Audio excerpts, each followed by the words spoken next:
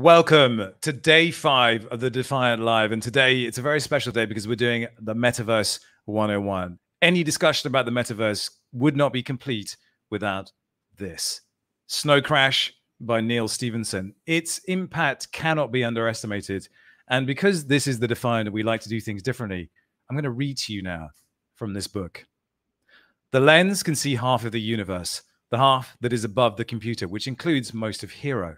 In this way, it can generally keep track of where Hero is and what direction he's looking in. Down inside of the computer are 3 lasers, a red one, a green one, and a blue one. They are powerful enough to make a bright light, but not powerful enough to burn through the back of your eyeball and broil your brain, fry your frontals, laze your lobes.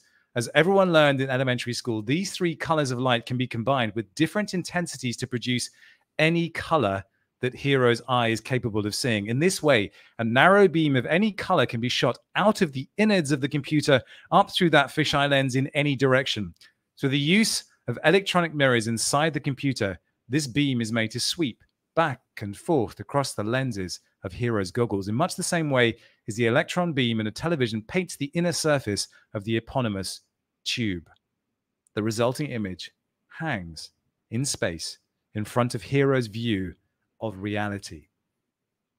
By drawing a slightly different image in front of each eye, the image can be made 3-dimensional. By changing the image 72 times a second, it can be made to move. By drawing the moving 3-dimensional image at a resolution of 2,000 pixels on a side, it can be as sharp as an eye can perceive. And by pumping stereo digital sounds through the little earphones, the moving 3D pictures can have a perfectly realistic soundtrack. So Hero's not actually here at all. He's in a computer-generated universe that his computer is drawing onto his goggles and pumping into his earphones. In the lingo, this imaginary place is known as the Metaverse. And that is the very first instance of the word Metaverse in pop culture. And that is where our journey begins, because this is the Defiant.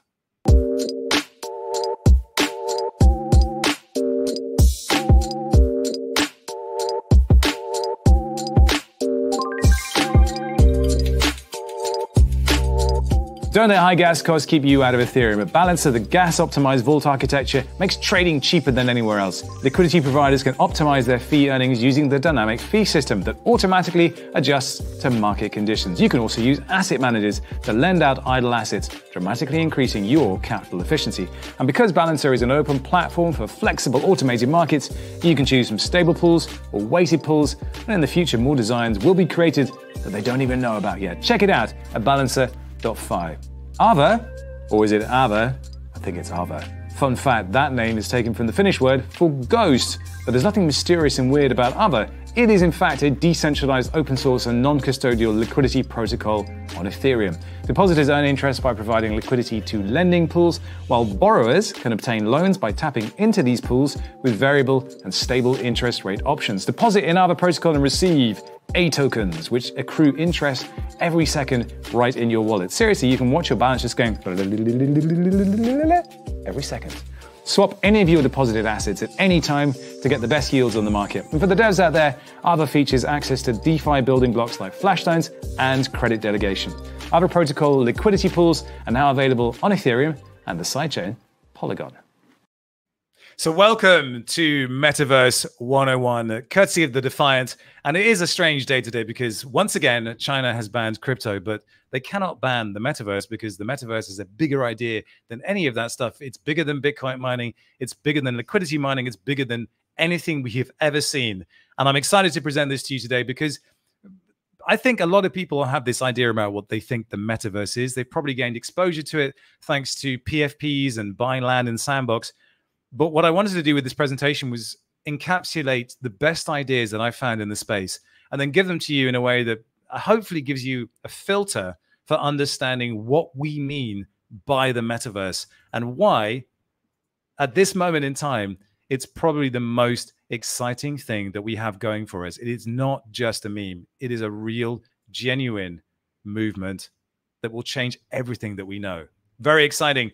Let's jump into the presentation. Alpus Maximus. Metaverse 101, the Defiant. This image from Ready Player One, I guess, encapsulates what people's idea of the metaverse is: a persistent game space that you enter via some VR goggles. It's completely surrounding you. It is a place where you can be whatever you want. You can do whatever you want. Is that really where we are? Well, yes and no. My thanks for this presentation go to Piers Kicks, who's the head of crypto at Bitcraft. Piers is also the metaverse consultant for Delphi Digital. He and I have had a conversation about the metaverse. He wrote an amazing essay about the metaverse. I couldn't have done this presentation without his work. Matthew Ball, VC of Epsilon and Makers Fund. Matthew wrote what has basically become the tenets for what we believe the metaverse is going to be. Excuse me. And Eric Elliot, he's a JS developer, but he's also written some very, very clean articles about what the metaverse is. Those three people, go and find them on Twitter. They will give you so much great information about what the metaverse is going to be and where it's going from all sorts of different perspectives: philosophical, technological, and just user-based. So those are some good resources to go and have a look at. But why should we care about the metaverse? Well, I think there's this tendency when we sit in a blockchain space to believe that that is all that matters. Most people get into it through money. You want to make more money. Then we sort of fall down a rabbit hole of DeFi and changing the way that money works, or NFTs and changing the way that culture works. That's all still locked to blockchain and cryptocurrencies. Where the metaverse is exciting is because there are a number of different really exciting technologies which are starting to reach a crescendo right now. I'm talking about cryptocurrencies, of course, but I'm also talking about gaming. Unreal Engine, just the most amazing, sick piece of software that you can download for free right now and get building games with real-time ray tracing, with millions and billions of polygons that just deliver almost photorealistic environments in real time. Sick. VR, of course, AR. Go back and look at Jurassic Park. They are talking about VR, about modeling the genome in VR. It's ridiculous. But back in 1992, VR was a big deal. And then just went, oh dear. Now, VR is the real deal. Maybe it's AR, maybe it's VR, but some form of head-mounted display where you can view the world differently and receive information differently, massive. And of course, AI. We know that AI is a big deal. We know that data crunching is a big deal. We know that the ability of AI is to simply solve problems that we cannot do ourselves. All of these things are converging, and they converge spectacularly, beautifully in the metaverse. But at each point, we've been talking about technology. And the thing about the metaverse is, yes, it's tech. It's built on, it's defined by, it's driven by tech. But fundamentally, the best version of the internet, the best version of that metaverse is human. It's you. You are at the center of it. And that is why we should be so excited about it. Also, this dude. Who's that? Lovely, handsome chap. Well, probably one of the most important people in tech of the last 20 years. Of course, Mark Zuckerberg, who has said that Facebook is becoming a metaverse company. It's the biggest bet he has ever made is on Facebook becoming a metaverse company. And of course, instantly, as crypto natives, our hackles are up. We're thinking that here is another example of Facebook just muscling in and taking over something, on the grounds that they just have the power to do so. We will come back to Mark Zuckerberg because there is a tiny, tiny possibility that they are not, in fact, the evil empire that they have been throughout, the last 5-6 years. There's a chance, but we will come back to that. What Mark says is we will effectively transition from people seeing us as primarily being a social media company to being a metaverse company. They're in the middle of a massive transition. The Oculus 2 is their big transition into having a hardware platform on which to deliver experiences for people through social. And of course, they have the audience. It's a big deal. That's why the metaverse is a big deal, because it unites big tech, crypto, AI, so many different technologies. And all of those attack vectors at the same time mean that there's going to be explosive growth in this space. That's why you should care. Look, Apple glasses. These are big rumors. We were talking to people last night about whether this is even possible, what they want to do. I mean, you get the feeling that if Apple put their mind and their money to doing something, that they will, and they'll make it work. They definitely have AR built into these pieces of technology that can do incredible things. Some of the things that we're planning on doing at the Defiant, we couldn't do it without the AR capabilities of an iPhone. How that translates to the future experience, I don't really know. We know that it's going to be clunky, but at the same time, you have to go through that transitional phase. It's like dial-up for all, you know, the old days of the internet. We have to go through that phase to get to the extraordinary capabilities on the other side. That's where we are right now. The thing is, all of this is happening, I think, far faster than anyone imagined. And I talked to some people this week about specifically the metaverse and what the visions of it could be. And they were like, yeah, it's in like 3-4 years time. It's going to be, yeah. I was like, no. It's right now. And there's a few different reasons for that. But one of the biggest of all is this little chappy here, COVID-19. Because what COVID-19 has done is it's accelerated the impetuses and the trends that would probably accelerate the adoption of the metaverse. People working from home, co-working out the window. You are where you work, having to fend for yourself, having to work remotely. All of these things have accelerated the way the metaverse is being adopted. But also on top of that, there are things like, again, Unreal Engine and the way that that platform has suddenly become pretty much the backbone for everything that we can possibly imagine in a creative real-time context. That's big, very, very big. So where do we begin? This is my Bored Ape. It's the Bored Ape that I have in every show. And if you looked at what was going on earlier in the year, the big thing that people got excited about was that there was something happening between the Bored Ape Yacht Club and the Sandbox. What is the Sandbox? Well, it's a quote-unquote metaverse. It's a place where you build stuff, you make games, you have land that you can own and you can develop and you can do things on. And that's what got people really excited. And then we have things like Kong's VX, people designing and building experiences for the Sandbox. That is what I think people think the metaverse is.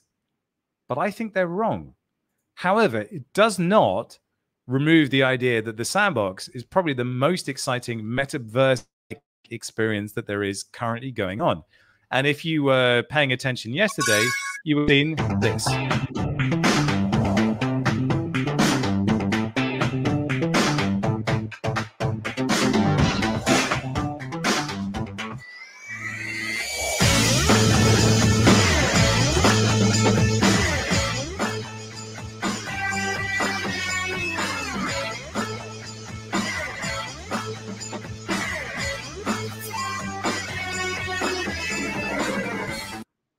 So that's a little glimpse of what the Sandbox can do.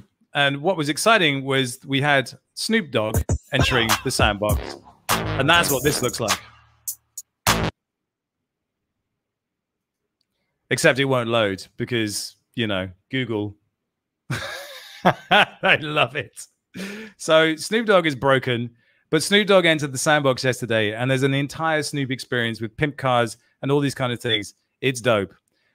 So there are many crypto metaverses out there. There is the Sandbox, there is Somnium, which is VR based. There's Decentralized, there's CryptoVoxels, and then Wilder World, which is going to be built on Unreal Engine, which is very, very exciting indeed. The thing is, the way I perceive the metaverse now, it's not this. This is an instance of metaverse ideas and economies and everything else. But I don't see this as being the metaverse per se. And I think what I hope that you get out of this presentation is you start to think about the metaverse in a very different way, not as an experience, but as a layer, as a set of tools to view the world, to experience the world, to be active in the world. And the thing is, there is one constant throughout all of these worlds, and that is you. You are the most important thing in this world, not me, but you. And that is so alien a concept, particularly when you think about, you know, using platforms like Facebook and Twitter. You are not important. The platform is important. You are simply a mechanism for delivering content that helps the platform grow. Not at all in the metaverse. The metaverse, as we see it in its best form, is about you, special. And I've picked this image with a big glowing circle behind it because in my mind that represents your value, your worth, sitting behind you, thrusting you forward, making you important. But I can't see your face in this image because you're anonymous. You can be whatever you want to be. It's a very powerful idea. It's a very alien idea as well because governments, regulators, they want to know who we are and what we do and everything else. But constantly in crypto, we find ourselves looking for an alternative method and finding others who believe in that method as well, to the extent that we can entirely transact and exist in ways that just seem increasingly alien to the IRL version of our lives. So this boils us down to the idea of the avatar. We've probably all seen the James Cameron film. You know, you go in the body of an alien and you pilot it, and you are that creature in this alien world. Well, that, you know, is a sort of super stylized version of this concept. But the idea of the avatar goes back way, way, way, way, way, way back in time to this guy, Richard Garriott. Who's Richard Garriott? Well, he was a game developer. He also went into space. He was the first medieval knight, supposedly, to go into space. It's important to look at how he's dressed because this idea of quests and adventures that is built into the games that he was designing, called Ultima 4, have weirdly come full circle and are now powering the kind of underpinnings of what the metaverse is. I know it's weird, but this guy, this nerd, I think we can call him that, is really important. So he says, Ultima 4 was the first game I wanted the player to respond to what I called moral dilemmas and ethical challenges as they personally would, and not like an alter ego. And while doing my research on virtues and ethics to look for ethical paradoxes or moral philosophy, I came across the concept of the word avatar in a lot of Hindu texts. And in that case, the avatar was the physical manifestation of a god when it came down to earth. That's perfect, because really, I'm trying to test your spirit within my fictional realm. I mean, this is from a long time ago. I forget when this game came out, but it's like 80s, maybe late 80s. But that idea of being a god, a manifestation of a god when it comes down to earth, that is what avatar actually means. It's wild. We've just become so desensitized to what an avatar actually is. But this is the idea behind what an avatar actually is. So we look at the word metaverse, because this is what every article about metaverses do. They break the word down: Greek, meta, beyond, universe, everything that exists, especially all physical matter. It's a portmanteau. You bash them together, you get metaverse. Awesome. You know, we have the Marvel cinematic universe, the universe encapsulating everything. Big, big, big, awesome, awesome, beyond, bigger, metaverse. And it comes, of course, from this. That is Neil Stephenson. Note the swords. Here is another adventurer. This guy loves his swords. He loves adventuring, mythology, those kind of ancient pursuits. Weird. If we look at the metaverse in pop culture, on the left, Ready Player One, on the right, The Matrix. The metaverse, as we understand it from pop culture, is expansive. It is detailed. It is rich. It has the capacity to render photorealistic experiences which are simulations of the real world. And it feels like a game. But I feel that that image of the metaverse in pop culture is misleading. Filmmakers are visual. They need to tell you a visual story, and they are incentivized by studios to paint a beautifully engaging visual story. But that isn't what the metaverse is. And I think it's problematic. Again, look at Fortnite or Second Life or Minecraft. Visual candy. Absorbing, you get a dopamine hit when you play these things. Again, I don't think that's what the metaverse is, but it is helpful to think about games. So I wanted to dig into Fortnite because one of the most arresting things I saw in the last year was the Travis Scott concept. 12.3 million players. I'm going to say that again. 12.3 million players. You would be lucky to get 12.3 million people for an episode of America's Got Talent. You'd be lucky to get that. But here they were. They all converged on Fortnite. Piers Kicks, who I referenced earlier, wrote about his experience there. And he said the next 15 minutes represented one of the most intense digital experiences I've ever had. I don't say this lightly. And it was arguably the closest one can come to taking acid without actually taking acid. Players came into Fortnite. Travis Scott arrived in a spaceship and then he landed. And as Murat Pak says, the gaming industry is on the verge of swallowing the NFT scene entirely. Get ready. Gaming is coming for everything that we know. And it's going to be ridiculous. So let's have take a little look at what happened during that concert. Play.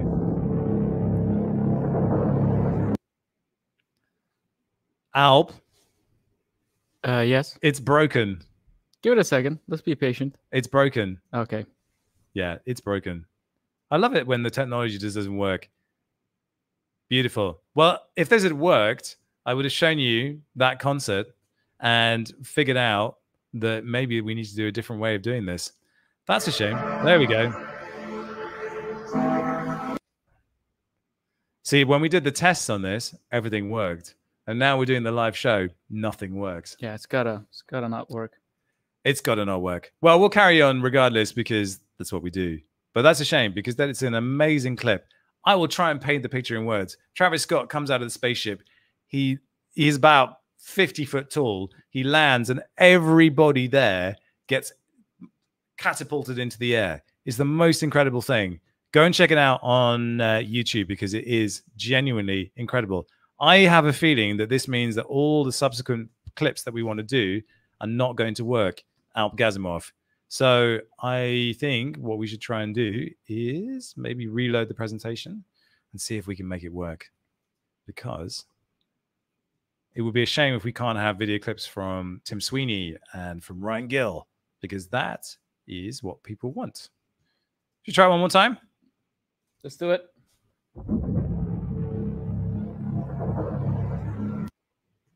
So if I put it down to 360, thanks, Google.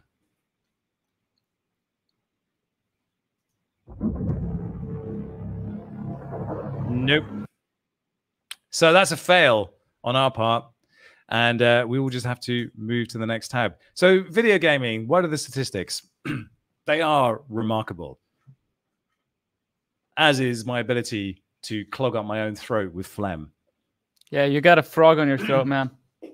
It's not a king frog, subducks. So worldwide, there are an enormous number of gamers, 2.7 billion gamers worldwide. The global population is only 7.9 billion. That's a lot of gamers. That's like 1 in 3 people. And those gamers spend around $174.9 billion in 2020. However you look at it, that is extraordinary numbers. Fortnite's mobile microtransactions brought in over $1 billion in 2 years using V-Bucks. And the overall market for video game digital items is $10 billion. Absolutely staggering numbers. Here's a quote from someone who saw the other side of this, because those digital items that are in those games, they exist only in those games. So if Fortnite shuts down, for instance, all the value that's locked up that people have acquired through that game, it disappears overnight. Now, the narrative around NFTs and portability of value across ecosystems is well known now. But this particular human says, Blizzard removed the damage component from my beloved Warlock's Siphon Life spell. I cried myself to sleep. And on that day, I realized what horrors centralized services can bring. I feel for the lad. It was clearly something that meant something to him. He cried himself to sleep. Who was it? This guy, Vitalik Buterin, the person who has probably done more than anything else to promote the idea of decentralized value creation in blockchain and cryptocurrencies. So Vitalik was a World of Warcraft player. I'm going to come back to Ultima 4 because this game was basically text-based. It says, Lord British says, welcome, Mariah, and thy worthy adventurers. What would thou ask of me? People were playing this game, and it was a text-based adventure. But if you start to look at this, you look at Richard, you look at Neil, you look at Vitalik, and there's Dom Hoffman, and suddenly loot makes total sense. It is so strange to see how we've come full circle from Ultima 4 back to loot. But I think the most important thing here is that what happened over the last 20 years was the graphics cards got more and more impressive. People demanded more stuff. They demanded more experience. They demanded better sound quality, better visuals. But fundamentally, gameplay, the idea of gameplay and narrative and storytelling only needs words. It doesn't need all of that stuff. And it's the same thing with the metaverse. If we want to strip down and understand what the metaverse is, we've got to get rid of all of that fluff, experience, all the hype, all the crazy visual stuff, and really drill down into the absolute essence of what a metaverse is. That brings me to Matthew Ball. Matthew Ball is a strategist, essayist, and investor, and he wrote a seminal piece about the metaverse back in January of this year. No, 2020, in fact. And he said the metaverse, what it is, where to find it, who will build it, and Fortnite, of course, and Fortnite. But in it, he articulated 7 specific pillars of what he thought would make up the metaverse. And they've sort of become gospel for this entire space now. So the first of this was persistent. It never resets or pauses or ends. It just continues indefinitely. So imagine you play a game, you jump into the game, you start playing the game, you finish the game. When you come back to the game, it's reset. So everything that you did is saved. You can have a saved game state, but it's essentially the game doesn't remember anything else in between where you finished playing it and where you started picking it up again. If you go into Decentralized, Cryptovoxels, or Somnium, those worlds just continue. You can drop into them whenever you want, but life goes on. That is persistent. So it's like real life. They just continue going. Synchronous and live. Even though pre-scheduled and self-contained events will happen just as they do in real life, the metaverse will be a living experience that exists consistently for everyone and in real time. So if I'm in Bombay, if I'm in El Salvador, if I'm in Buenos Aires, or if I'm in The Hague, it's the same experience. Doesn't matter who you are, where you are. As crypto natives on the 24/7 weird-ass life cycle that we live in, I think we're kind of familiar with that. But for crypto muggles, the people out there that don't own any Bitcoin or Ethereum, I pray for you. That is a weird idea. This digital existence just goes on. But it's a big one because there's a kind of bandwidth question there. Like, how do you manage multiplayer at that scale? Big idea. There's no cap on concurrent users. So we can provide each user with an individual sense of presence. Everyone can be a part of the metaverse and participate in a specific event, place activity together at the same time and with individual agency. So that Travis Scott video that we couldn't watch, damn it, was a good example of that. It's a whole bunch of people, 12 million of them, 12.5 million of them, all coming together, and the software didn't crash. Fortnite didn't break. They were basically killing each other to begin with and respawning and coming back because that's what Fortnite allows you to do. But they were all able to experience it in their own way, completely free. That word agency is very, very, very important. We'll come back to it. It has a fully functioning economy. Individuals and businesses will be able to create, own, invest, sell, and be rewarded for an incredibly wide range of work that produces value that is recognized by others. I would argue here, incredibly wide doesn't go far enough. Limitless is probably the right word here. Limitless range of work that produces value that is recognized by others. And the thing about that value is we actually don't know what is valuable and what isn't. And there's a deep suspicion that everything is valuable, that the data we produce, that we own, is valuable. It's profound. It's a physical, digital, complete experience. So an experience that spans both the digital and physical worlds, private and public network experiences, and open and closed platforms. This is a big idea because traditionally what we think is Facebook bad, Google bad, crypto good, Bitcoin good, ETH. That's basically not going to fly anymore. Everything is good. Everything is on the table. Everything is valid. You can be an AR citizen. You can be a VR citizen. You can be, spending most of your time in a gaming environment. It doesn't really matter. It all merges to the same thing. It's seamless. It's hard to imagine a time when one of these couldn't connect to the internet. And yet that wasn't that long ago. Now we believe that the internet is a seamless mobile experience, but that's a relatively recent thing. Metaverse, same thing. Same thing. It will just bleed into everything. Talking to someone yesterday, they were talking about the next generation of screens being smart screens that cover your walls. So the technology will move from being this small device to being something that you can see everywhere that might jump off your table. That's probably the next thing before we get on to kind of really, really, really smart glasses or chips or this kind of thing. But if you extrapolate forward, it's highly likely that implants will be how we interface with the world. And I do use the word interface, you know, appropriately, because in the same way that gender boundaries are becoming mixed, and we are starting to see more and more types of gender and identity, I suspect we're going to see the same thing with humans and technology merging, synthesizing. Who knows? There is an optimistic view of this in which AI doesn't kill us all. That's where I sit. That's because I have kids, and I hope that the world isn't going to eat them up in some weird post-apocalyptic nightmare by the time I'm too old to do anything about it. Next, unprecedented interoperability. Big idea. We are starting to see this idea of interoperability take flight in the blockchain. For a long time, it would be in this kind of noble quest to connect up all the different chains. You know, it's the 7 kingdoms of Westeros all working together. We're starting to see that now with considered blocks of blockchains working together. So Solana, Terra, Avalanche, who else? Harmony, and Cosmos, that block of blockchains working together to interoperate and connect up all the different value propositions within those chains together. That's a big idea, but that's, in the grand scheme of things, that's tiny. But what we want for a metaverse interoperability is the ability to take who we are and what we are anywhere we want without any friction. And that's it seems like an easy idea, but it's really not. Something like PDFs. PDFs are these incredibly versatile, simple document formats. But before PDFs, everything was a pain in the ass. I'll be honest.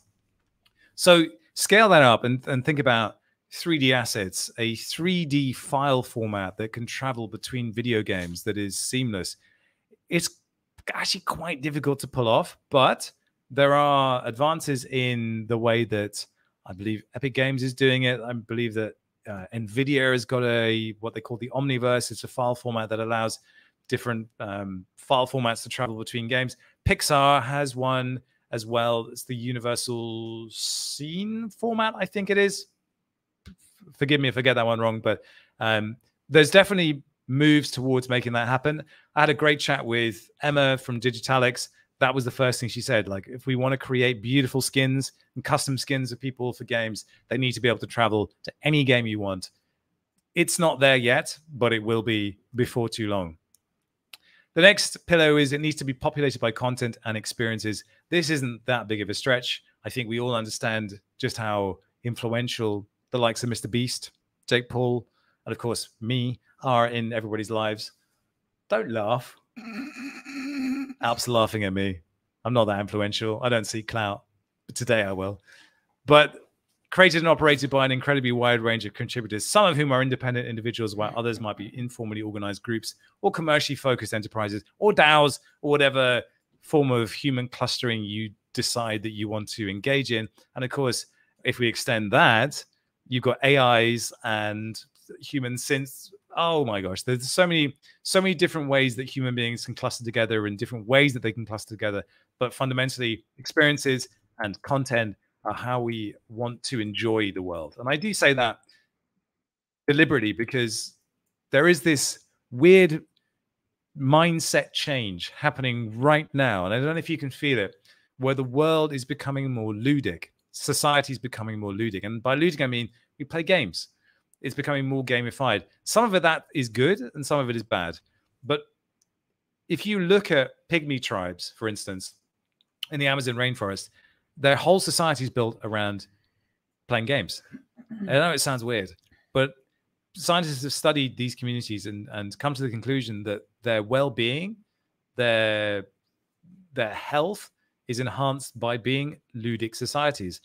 And I feel like the metaverse is starting to kind of re-trigger that idea. Now, of course, it's all video games and everything else, but and who knows how wholesome that is, but it's definitely something that's at the back of my mind, that we are returning to a state of ludic society and temporary game playing, but that becomes work. And that is kind of cool.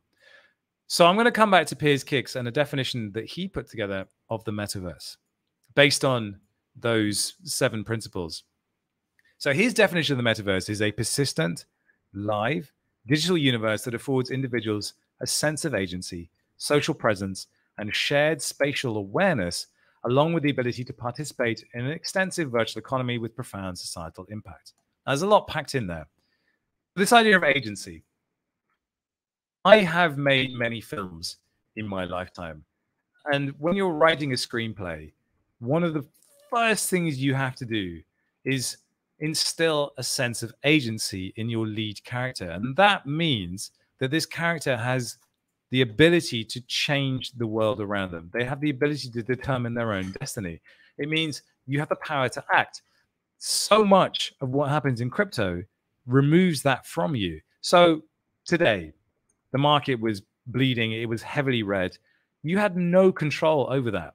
That was done completely outside of your sphere of influence. But what the metaverse is about is returning power to you so that whatever you want to do and however you want to do it is within your grasp. Now, there are some huge legal questions over that, and there's some huge ethical questions over that. But fundamentally, that's where it starts. The ability to be the master of your own destiny. Shared spatial awareness, well, yeah, if you could see that Travis Scott concert, it would make sense, but we couldn't, so we can't. And then the virtual economy, I think everyone that's familiar with this space will understand the power of that. And then profound societal impact. I don't think I'm going to be able to show you the Tim Sweeney clip from later, but Tim Sweeney, who's the chief bod at Epic Games, this is where that's come from. And this is one of the, the most successful companies in the world right now, talking about societal impact. This is going to be a big deal. So I'm going to go through a couple of tortured metaphors right now. And the first one is this idea of density and of compact people coming together in a city. And so I guess for me, with Web 2, you have these incredibly densely packed verticals like Facebook, like Twitter, where people like you and me go there, we find a home for ourselves, and then we start to bed ourselves in with everybody else that's packed in there at the same time. And it feels very much like a dense cityscape. Everything builds vertically. We build vertically on Facebook. We build the biggest skyscraper we can on Facebook. But Web3 doesn't do that. Web3 builds horizontally. So it's actually much more about spreading out, about going as far as you can. And I've put that image of the skier on that 120-foot cliff because that's an expression of pure freedom. No one said go and jump off a 120-foot cliff, but that skier spent hours and hours and hours scoping out that cliff and deciding that that was a safe place for him to jump off, knowing the skills that he had. That for me is what the metaverse is about. It's about trusting ourselves and our skills to go and do something because we can, because we are empowered to do so.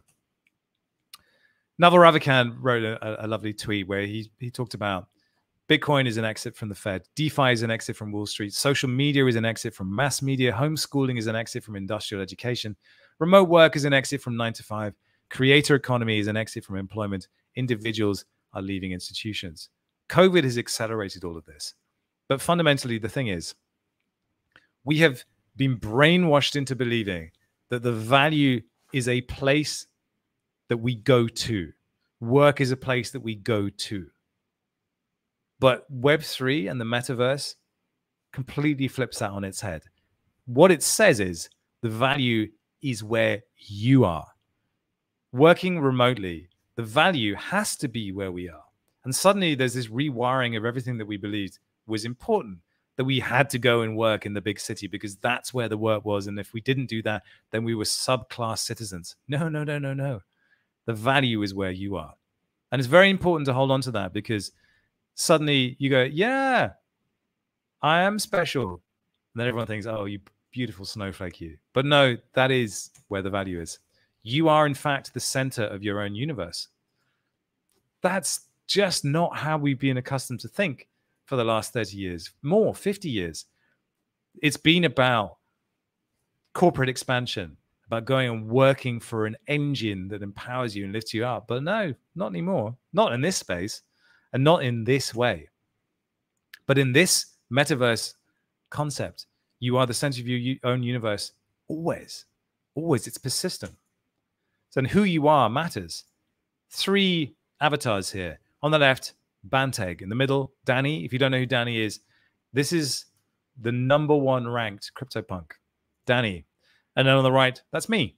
I've only recently adopted this avatar as me, but increasingly I'm becoming aware that this is in fact my identity. And this is how people will see me in the world, online, in virtual environments. And of course, I have a physical presence here and you know who I am. But this character and what it represents, the community I'm in, means something. Banteg, hugely influential. When you see that, you know it's Banteg and you know what he represents. And that's a big deal. Your appearance now is what we call residual self-image. Nothing is working, Alp. Of course. So it is ironic that the technology on which we call residual thank you, Google Slides. Residual self-image. Residual self-image. So the clip from the Matrix is where Neo is being kind of confronted with the idea that his identity and who he is a memory, and it's simply constructed in this virtual environment. I do see that idea of identity is going to be a big, big, big deal. And so I'm following the likes of Artifact, The Fabricant, and Digitalics, who are all doing different versions of this. Artifact is doing a drop called Akira, and it's going to be an anime-flavored PFP project. You'll be able to express yourself as this character, but they're building an entire world, an entire universe around that is going to be deeply immersive and very exciting to see. And again, Unreal Engine. The Fabricant is more like digital haute couture, but it's this ability to express yourself flamboyantly or through fabrics and textures that you wouldn't be able to otherwise. And Digitalics, the digital fashion engine, they're more kind of on game skins and that kind of thing. But this idea of who you are and what you wear digitally is going to grow immensely because your identity will become the way that you interact with the world. Who you are visually is going to be how people know you. And the rest doesn't matter anymore. You know, if you think about how your identity is normally carved out, it's your social security number, it's your bank account, it's your credit score, all these things. Online, in this world, no. What you have done actually matters. And I've referenced Damien Hirst, the currency here, because when this sale actually happened, the weirdest thing, there were some rules and selection criteria. So there were buckets of applicants that you might fall into. And the buckets included NFT power users, DeFi users, Henny customers. And if you were an NFT power user or DeFi native user, it would classify you if you held a CryptoPunk or a Hashmask or a Meebit or a Bored Ape Yacht Club or an Artblocks NFT. And then we classified DeFi native users as users that have interacted with Uniswap, Metaswap, SushiSwap, Compound, Other, and MakerDAO. And so you would be an NFT power user or a DeFi native user. So your history, as referenced by your blockchain activity, qualified you for a drop. Never seen anything like that before. And of course, you know, if you used Uniswap before a certain amount of time, you would have gotten the Uniswap token drop. This is entirely connected to your Ethereum wallet, which is just the weirdest thing. And that brings me to my second highly tortured metaphor. Problem we have in this space is that we just don't have the language to describe the stuff that we want to describe. It's not possible. And so we have to use these very labored and awkward metaphors. But the metaphor I wanted to use was of a car. I see DeFi as being the engine of the car. It is how you power everything because it's financial. You need money to make the wheels go round. It is the lubricant for activity in this space. We're very accustomed to having lots of kind of liquidity sloshing around in the cryptocurrency space, but that isn't necessarily the case in other parts of the world where it's much harder to spin up liquidity and gain access to finance. But DeFi is that engine. It is the beating heart of all of this. Then you have NFTs, which for me represent the bodywork. So they're the beautiful exterior. They're the social signaling. They are the external presence of all of that power and beating heart. And then you have the metaverse, which for me is the map. Go explore. Take whatever route you want. Go wherever you want to go. You are free to go and explore wherever you want to go. And of course, in the middle of it all is the driver, and that is you. And that's how I see the metaverse and its connection to NFTs. What is real? What is real? Indeed, Morpheus, what is real? Well, I'll tell you what isn't real. The ability of Google Slides to play a video in real time in a live stream. So bored of that. So I want to take this back to this time cover, which I believe is 1992, when we were talking about the metaverse as experienced by Hero, the hero, ironically enough, of Snow Crash, talks about the lasers beaming the world into his eyeballs. And we have that idea here. The information superhighway was the meme of all memes when it came to the internet. But we've moved beyond that. When we talk about the metaverse, what I think we're talking about is a value superhighway. And so for me, the metaverse is a kind of misleading name because it implies a place. It implies geography that you can go and reside in. Whereas for me, the metaverse in its purest form is not that. It's a layer through which to see the world. It's a layer in which value can be transacted and transmitted, in which identity can flow seamlessly from one place to another as much as it wants and as quickly as it wants, or, you know, set up shop somewhere. So when we talk about metaverses like Sandbox, like Somnium, again, misleading, because they are instances of experience that are built on the metaverse. They're not the metaverse themselves. And I think that is incredibly important to separate out. There is the experience, there's all the fluff, there's all the, you know, the excitement and all the eye candy and all this stuff, but it's not actually what the metaverse is. It's a layer, not a place. Your ETH wallet, your ability to transact peer-to-peer seamlessly. I wish I could play this clip because this is Jack Mullers, who did a demo of tipping Bitcoin to someone in El Salvador. It went heavily viral this today or the last 24 hours, but it just demonstrated how profound coupling a social network with a payment network in this way was. Now, of course, Bitcoin and sending Bitcoin is, you know, it's a little expensive, but it does demonstrate the point that we don't need the likes of Western Union. We don't need centralized industries. We need a functioning economy and an economic system that can transact freely without borders. And you just start to think about all the friction points that we have. You just go, why can I not send money to somebody? I can send an email. Why can't I send money? Such deep, deep questions being asked here. Go on, play. Yo, we're here in Chicago. No chance. Alp, you're fired.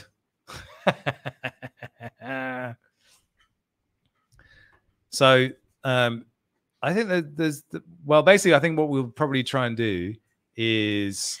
Someone commented saying that if we have a YouTube Premium, we can download the videos and then embed videos that way. Oh, it's playing now. I have the videos on Google Drive. And I think what might be possible is to play them directly from Google Drive. So once I finish the presentation, we can jump into some questions, and I can show at least some of those clips because particularly Ryan, Tim Sweeney, super important. But let's move on. So the most important question of all when it comes to the metaverse: can we keep it open? We've talked about Facebook. We talked about Google. We're actually suffering with Google right now. One of the dirtiest secrets in all of crypto. And it's not even a secret, but when you think about Bitcoin, about nodes, or you think about validators on proof of stake networks, where do you think the software is running?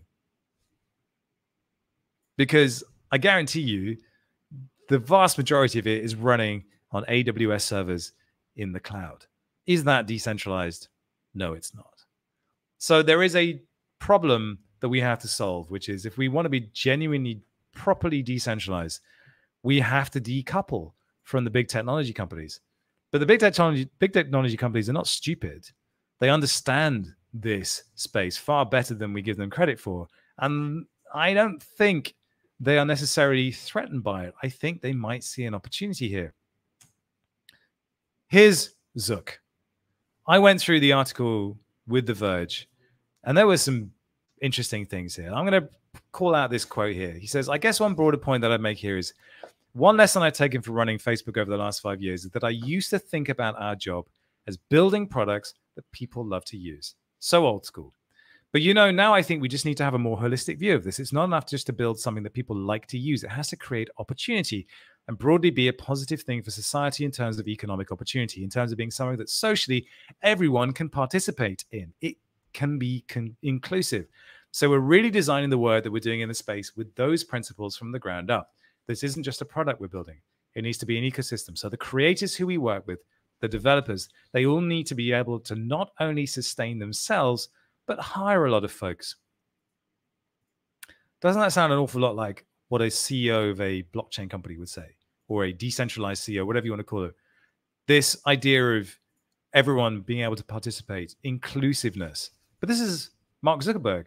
The whole business model of Facebook has been around data, about mining data, about exploiting data on servers. And yet he's talking like this. Is he woke? Has he figured out that that's where we need to go? Or is he simply painting the right picture and that there will be some backdoor in whatever product they decide to put out there that will allow them to continue exploiting data and exploiting people and simply leverage their advantage in terms of user base to put through whatever it is that they want to put through? However you look at it, there is no doubt that Facebook's attempt to put a stablecoin on the market was single-handedly responsible for putting more heat on crypto in the eyes of the regulators that happened in the last few years. That's Facebook. That's the power of Facebook. Tim Sweeney is a very interesting character. I've never seen anyone who's so awkward on camera before, who's the boss of such a massive company, who's gone toe-to-toe with Bill Gates. His view is kind of interesting. He says the open metaverse requires companies to have enlightened self-interest. Again, when we think about blockchain and the game theory that sits behind the way consensus mechanisms work, everything is about self-interest. I don't give a shit about anybody else. I just want what's right for me. However, the system is engineered to make what's right for me right for everyone. And so we have mutual self-interest. Our interests are aligned. That's what Tim Sweeney's talking about here. He's basically saying, you know what? If we think open, Apple, Sony, Google, Facebook, all the big boys, if we think open, then we all stand to gain immensely from that process. He's been in battle with Apple of late because they were fighting back against the 30% fee that was due to Apple on in-app purchases. So there was a mechanism by which you would go and do purchases from within the iOS app on Fortnite in the Fortnite store, and Apple got nothing. And that was a big shitstorm. And now Apple's gone, you can't do that. You can't do that. And Tim Sweeney's gone, fuck you, basically. And bless him, he's actually starting to get somewhere. There is an amazing video clip that we have of Tim talking about how he managed to persuade Microsoft and Sony to take on Fortnite and make it an open, game that played across multiple platforms. Apple refuses to play that game, and you have to ask yourself why. What are they so afraid of? Apple is a walled garden, and it's been a very successful model for them for the last God knows how long. But the world is changing, and it is my fervent belief that Unreal Engine is the platform upon which pretty much most of what we will experience will be built on. It is incredible. It's also free. So, yeah, I'm really curious about where Tim Sweeney's going with this. We won't be able to play the video. Well, I think we have to start from principles, right? So we're going to jump ahead past that. But it is a fascinating piece of content. more so just for seeing this really kind of endearing CEO of a massive company talk the way we do.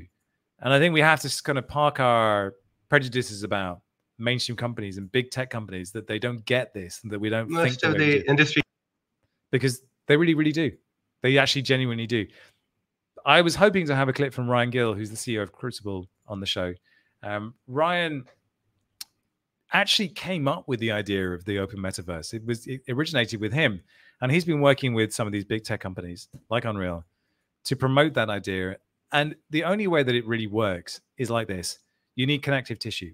You need to be able to put a decentralized layer, a blockchain layer, on top of an existing user base or an existing game base like Fortnite. Once you can do that and you can bridge those two worlds, then the world really is your oyster, because why would there be any resistance to that? It just makes sense. Someone was asking me yesterday whether I thought games were a decent place for blockchain to insert itself. I was like, it's a no-brainer. Everything we do is a game. It feels like a game. The people who play these games are accustomed to paying for digital items. If you just level up that experience and you make it portable across different games, like, everybody wins. It's a no-brainer. So I won't have that clip, unfortunately. So Ryan, it's a very, very simple question. Can you explain to me what?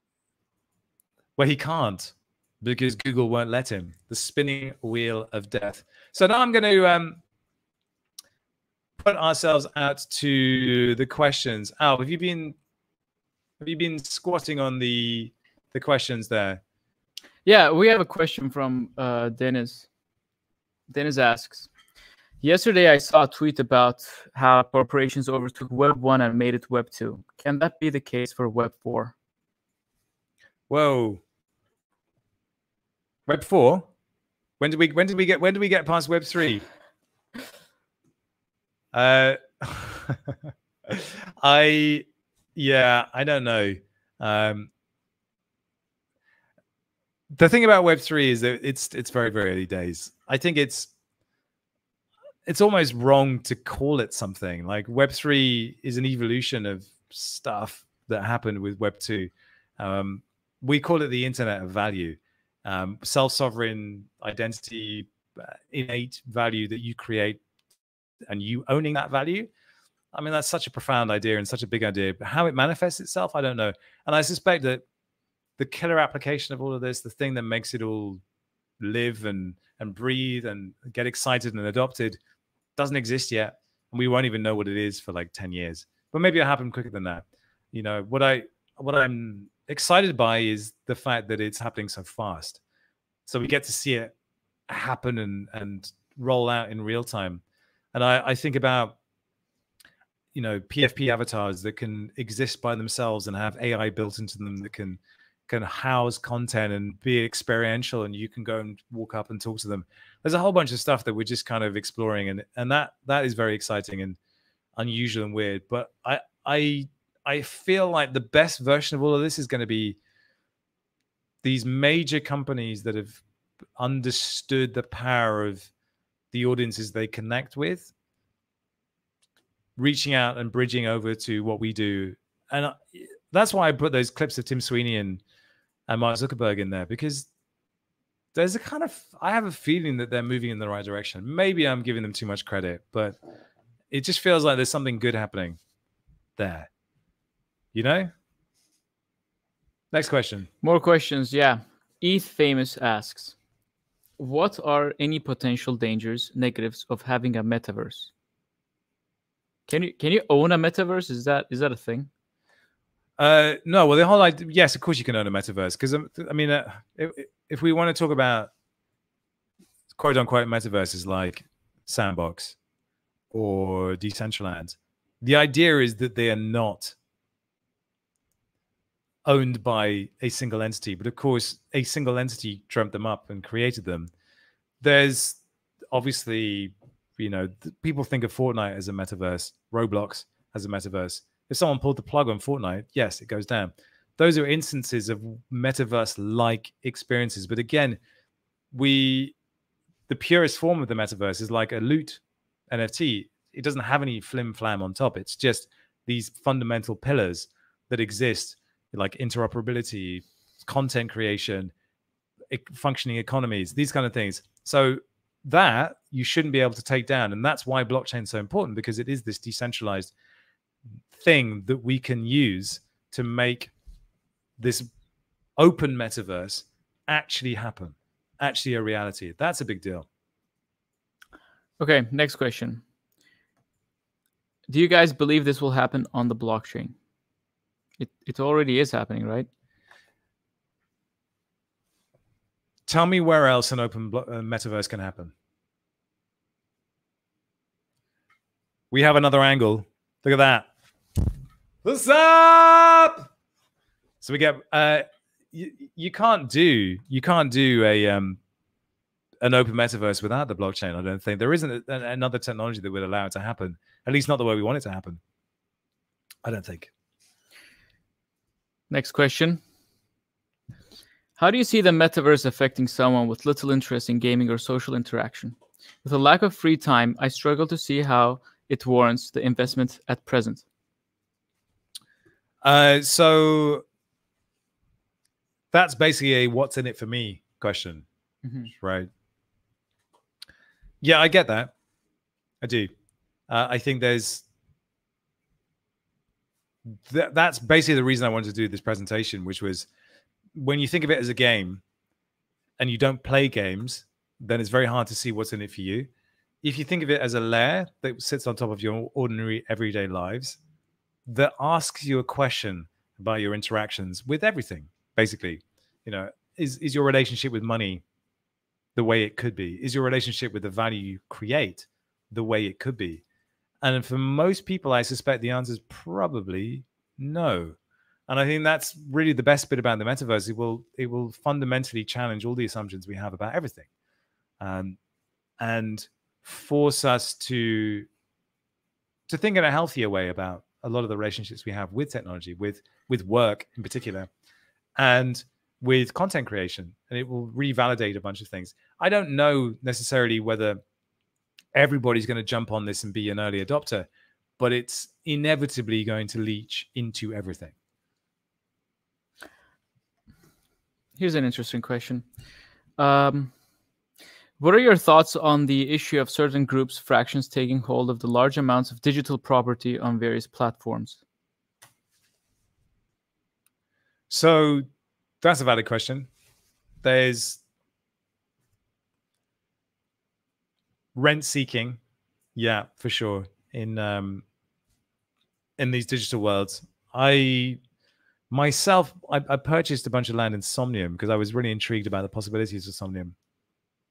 And I know lots of people who have bought vast amounts of land in the Sandbox, and it's speculative, it's like a digital gold rush, this kind of thing.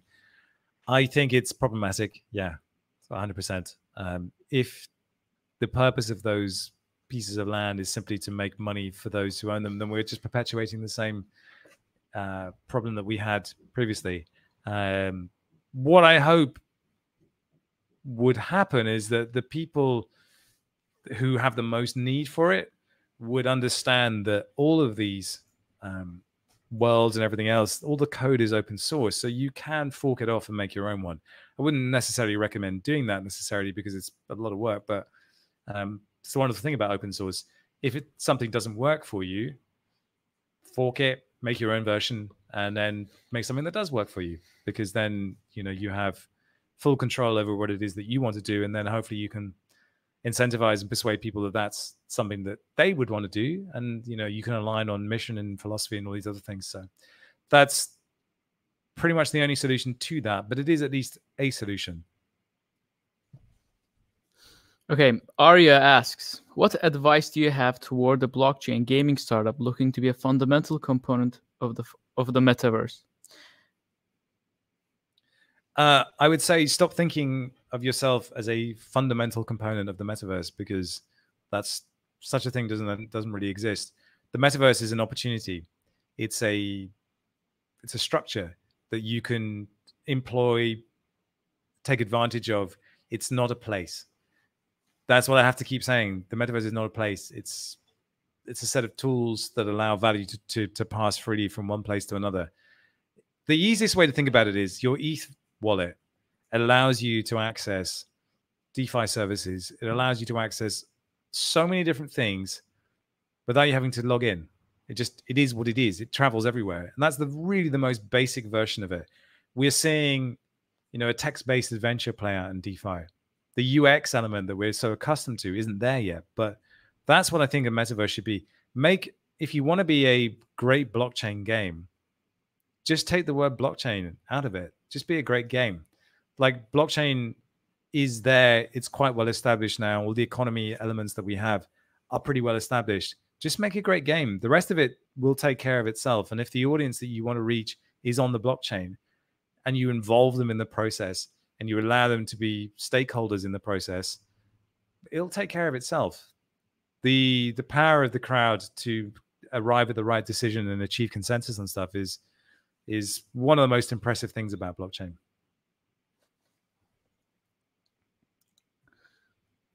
Brad Sharp asks, I struggle to see how the metaverse can work beyond just skins. Properties need to be interpreted to make any item useful, and that needs someone to implement it. Yeah, interpretation is correct. However, we have these things. We can take raw data and turn it into WhatsApp messages or tweets, all those things. I think that's kind of a given. It's probably again, I come back to these pop culture references where we've seen these massive immersive worlds and environments as the metaverse. And yeah, that is actually already possible. If you go in Somnium and you walk around there, that's kind of what it feels like. It is actually the experience you have. But fundamentally, the metaverse itself is not a huge leap from where we are now. We're very accustomed to sending information everywhere for accessing Netflix, whatever entertainment we want everywhere. The metaverse simply adds a layer of ownership on top of that allows you to transact value between people freely. What's going to get built on top of that and how that's going to be leveraged for people, I don't know. But when I talk about you being the center of your own universe, that's what I mean. You carry all of this stuff with you. So if you decide you want to go over there, then all of that comes with you. That's the bit that's hard for people to understand. It's like your entire house, your entire possessions, they come with you and they have value wherever you go. That is alien and that is weird. And that's an idea that people need to understand. But the technology for it already exists. If I go into OpenSea, it reads my NFTs. If I go into Rarible, it reads my NFTs.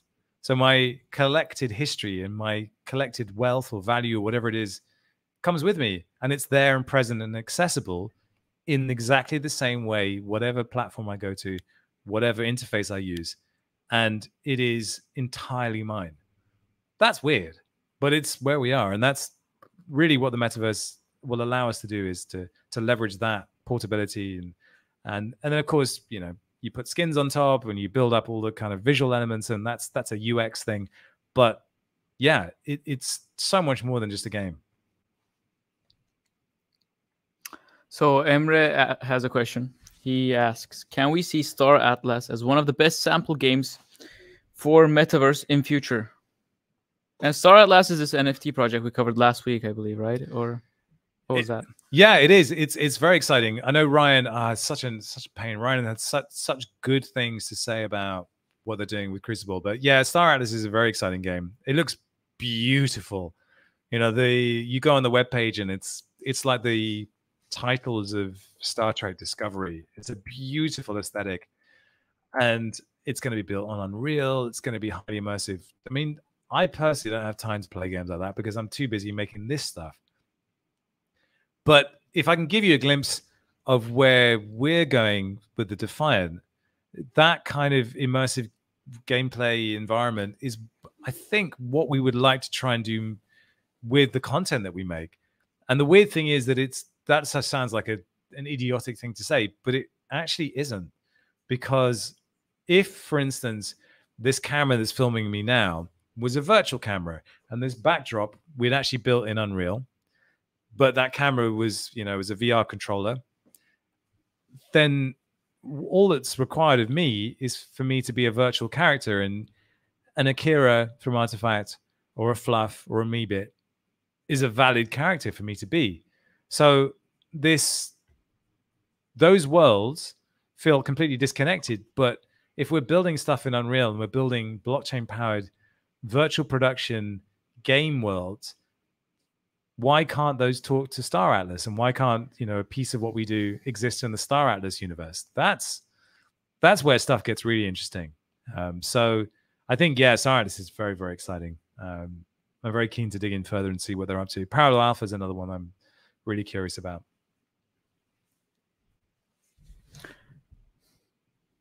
Understanding asks, Facebook just dumped 10 billion into metaverse implementations. What do you think that will look like?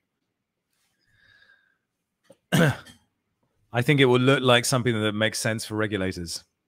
If you're Facebook, you are under the gun from the US government in terms of regulation, in terms of your standing for everything. I think the reason that they spent so much money on it is because they have to. They have to make it secure and safe and present the right face for regulators who are deeply troubled by the influence that Facebook has on our digital lives. The kind of the obvious route for Facebook seems to be the Oculus. So we have 3 Oculuses at the office. You ask the guys, I go in, I do VR boxing every day, like 3 times a day. I just go and beat the crap out of someone that doesn't exist. That platform is their way of challenging the iPhone. Obviously, it's a hardware play. If you see what Zuck is saying, he admits that the experience of VR is clunky. If I recall correctly, in the article he says we're accustomed to looking at things and saying big is better, but what he lands on is the idea that shrinking things down is going to be the way forward, and making things trigger when you're near them, making them lightweight. It's probably going to be the way forward. And obviously the VR goggles are not that. And I don't think any of us really know quite what the Apple glasses will look like, what smart glasses will look like. Inevitably, it's going to be super clunky. Like version 1 of the iPod was a clunky thing, but without that, we wouldn't have an iPhone. So I think it's the visual element of it. It's how people are going to interact with each other safely. But you can already see with so many things that they're doing that they're kind of gearing up for a big assault on this. When he says holistic, I'm not entirely sure what he means there, because he could just be playing to the crowd. Facebook has proven themselves to be the company that acts first and says sorry later. So I don't have the foresight to really understand what it is they're actually up to and whether they really mean it. But I was surprised by the language that he used and how close it was to the sentiments of what we do every day in this space. Okay, another question from Emre. He asks, I believe 5G connection speed will be crucial to have this metaverse experience with Google's on. What do you think? Yes, you are correct. Next question. Someone's talking about the Alter Ego music competition game show produced by Fox. Yes.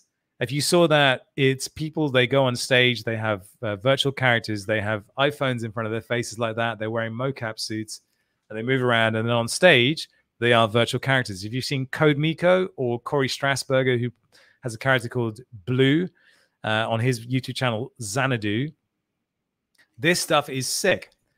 I will reveal now live what we have planned for the Defiant, because you guys deserve it. We have, Alp, you're going to play a sound effect now? Yeah, sure. So we have invested in a mocap suit, a motion capture suit.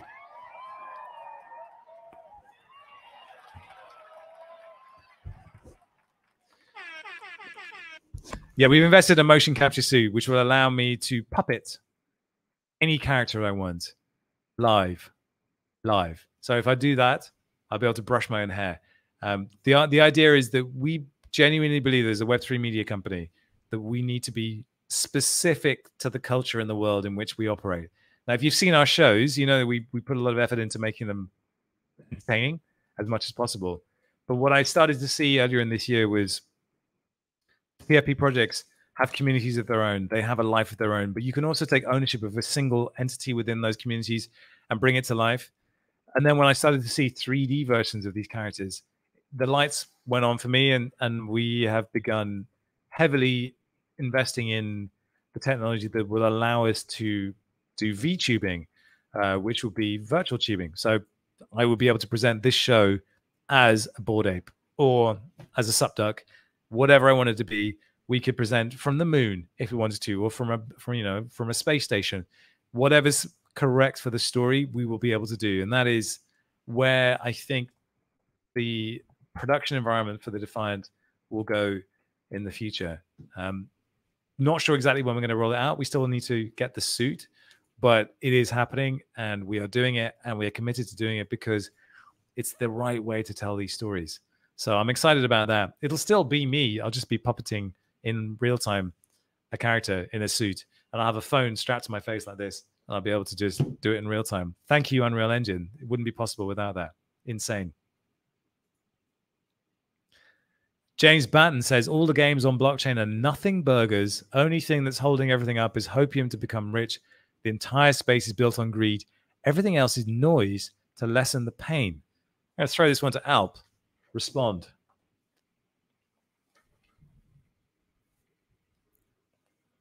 That might be right, but also might be wrong. So depends on how you look at it, you know? Could be right or could be wrong. Pick a lane, man. I mean, it could be right, it could be wrong. Dude, I'm a diplomat. I play both sides, you know? He's a diplomat. What? All the games on blockchain are nothing burgers. The only thing that's holding everything up is hopium to become rich. It's not the only thing holding everything up. There's a lot of goodwill. There's some talent. There is some positivity and some engagement. You're not wrong, though. We had Joseph Rakic on the show yesterday. I asked him straight up, like, why are you in this space? Is that, yeah, for the money. Which I admired, because a lot of people would have said, you know, I really believe in the future of blockchain for decentralizing human existence, you know, really pushing humanity forward. And he didn't say that. He said, yeah, I'm in it for the dollar bill, yo. And I get that. I understand that. The thing is, the money brings all the girls to the yard. Damn right. Milkshake. I drink your milkshake, Eli. No, it does. Gets him off. I gave him a new toy this week, and now he's abusing it. The money brings people to the space. The money is exciting, and earning money and making money gets people engaged.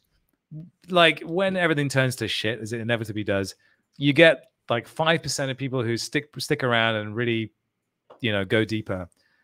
Those are the people that make the difference. And, you know, those are the people that build things like Terra. So it's not all greed, but a lot of it is greed. But without the greed, you wouldn't have the excitement and the development and these rushes of kind of, you know, fervor and hype and everything else that bring eyeballs in. And without those eyeballs, we wouldn't have what we have now. It's just the nature of the cycle. But I would disagree that there is nothing being made, because there are some cool things. One of the kind of interesting projects I was looking at this week was Big Talk.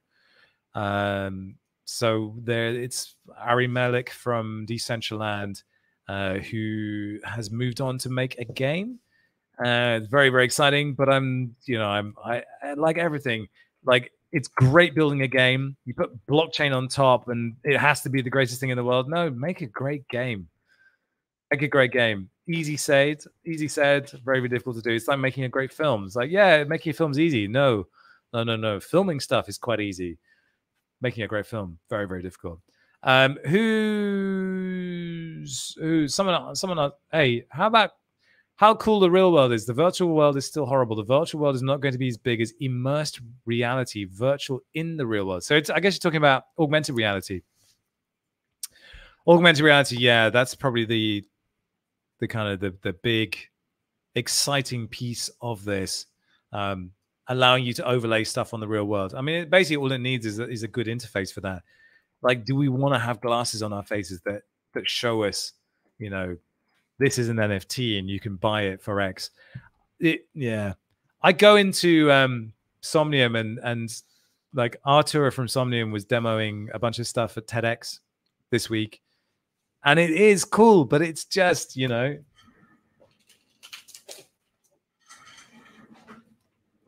This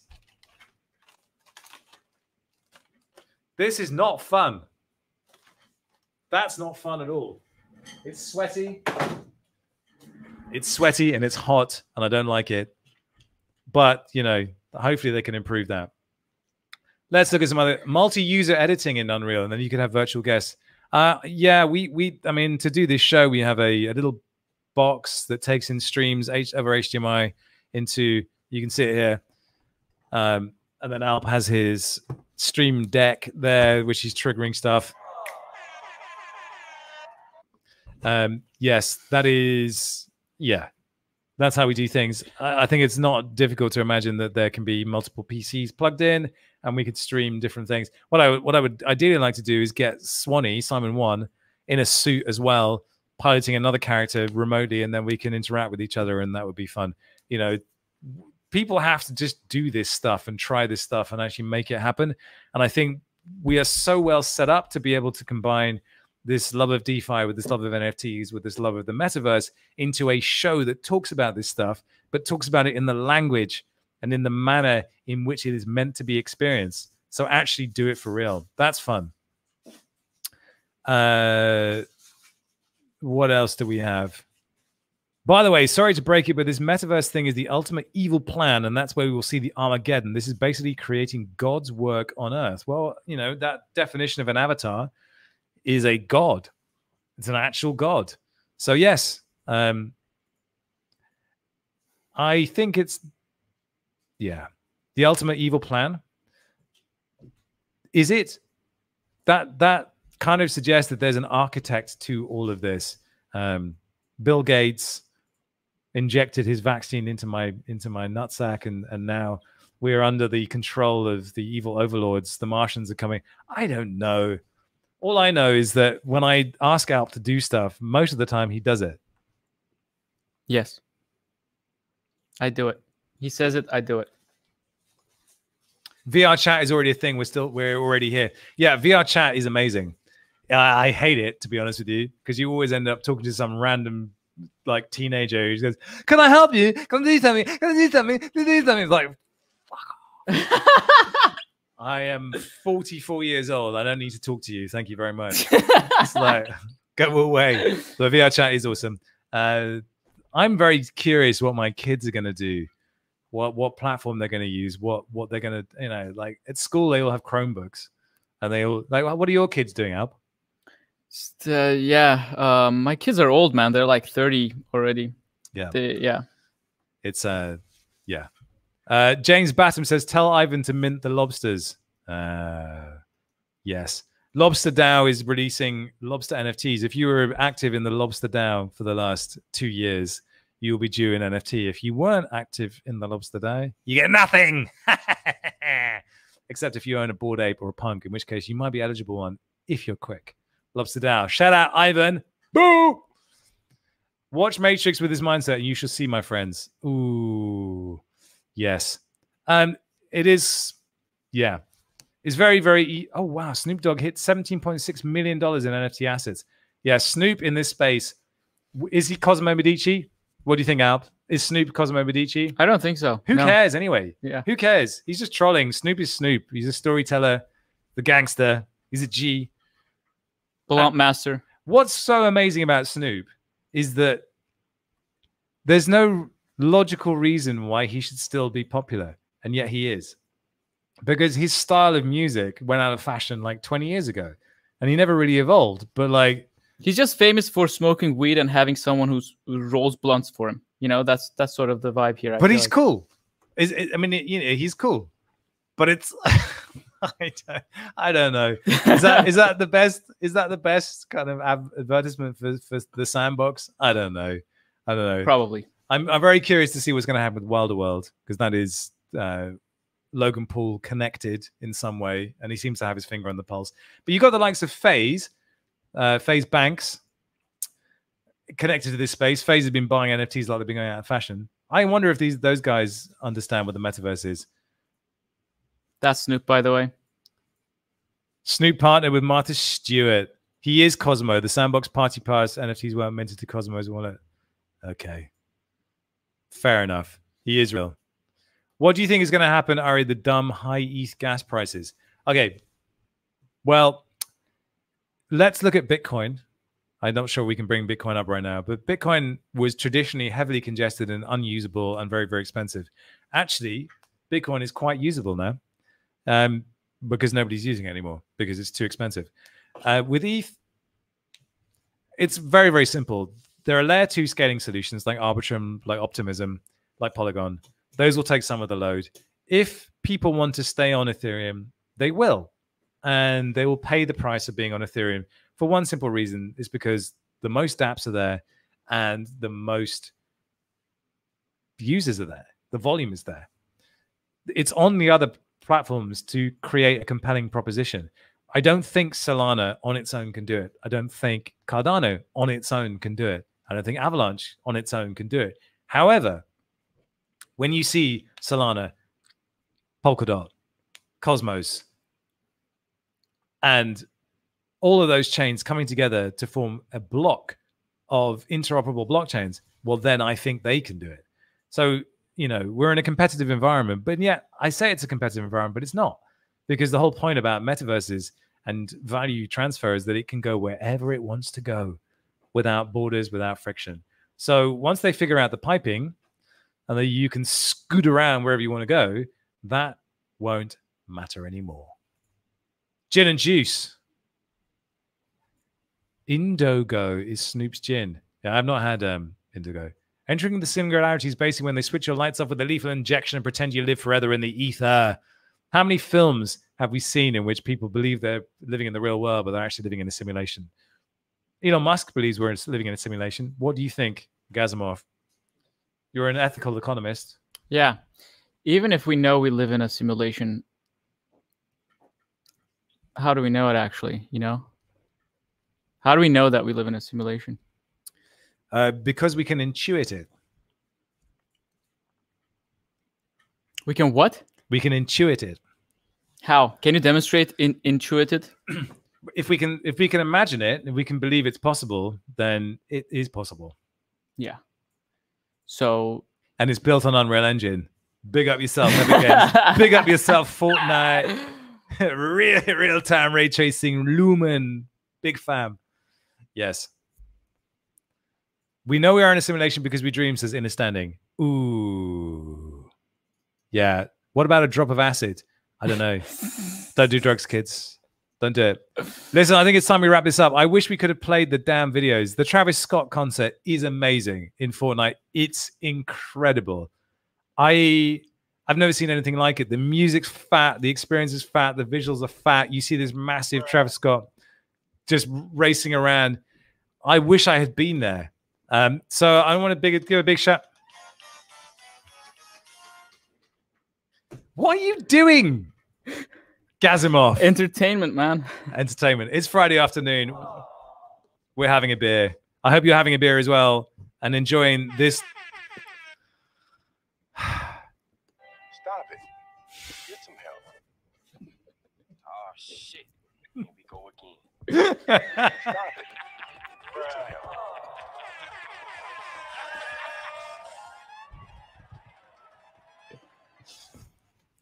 And we're back.